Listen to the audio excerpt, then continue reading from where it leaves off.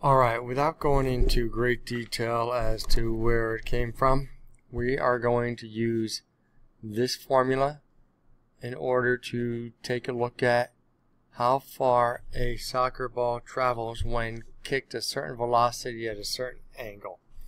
So the formula states that d is equal to 2, distance is equal to 2 times the velocity of the ball squared, times the sine of the angle that it was kicked at, times the cosine of the angle that it was kicked at, all divided by the force due to gravity. So let's take a look at, first of all, we are going to keep the velocity constant for at least our first analysis. So our velocity, we talked about the fact that the ball by a professional soccer player is normally kicked at around 60 miles an hour.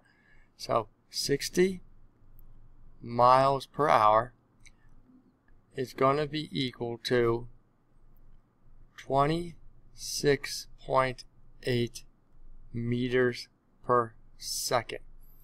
And since we are defining gravity as 9.8 meters per second squared, since we're using meters and seconds in our gravity number, and we'll go into this a little more detail in class, we're also going to use the meters per second version of our velocity number. So v is going to equal this. G is going to equal this. Our angle is going to vary. Our angle is going to be our input, and our angle is going to be anywhere greater than or equal to 0, but less than or equal to 90 degrees. And you can imagine if you're kicking a soccer ball, and this is 0 degrees along the ground, and this is 90 degrees, it would make sense that you would kick it somewhere at some angle in between there. Maybe you kick it at a 40-degree angle, or a 30, or a 60, but certainly you're not going to kick the ball in that direction and have it go greater than 90 degrees. And since this is the ground, you're not going to have it go less than 0. So we're going to use this as the numbers that we put in to vary our angle to see how changing this number affects the distance. We're going to do that in Desmos. So in Desmos, I'm going to ask you to put in this equation, only instead of d, we are going to put in y. So for instance, let me scroll down here. Exactly what we will put in Desmos is going to be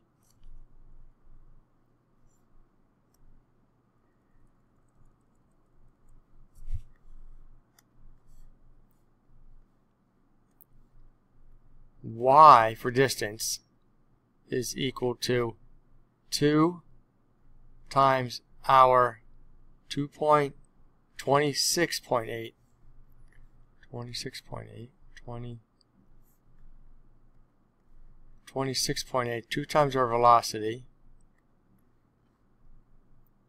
26.8 squared, times the sine, and in Desmos you'll have to go into the functions on the keyboard on the bottom and get sine of x, which is going to be our input, our angle, times the cosine of x,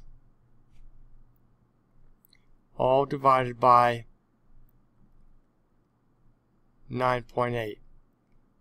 And we talked about the angle is going to be in between certain degrees. So we're going to take our brackets, and right after you type this into Desmos, you're going to type brackets 0 less than or equal to x less than or equal to 90. All of this will go in the same box on Desmos. So you type this in first, and then the brackets will follow it. And then we'll talk about what your results look like when you get to class. Alright? Alright, thanks.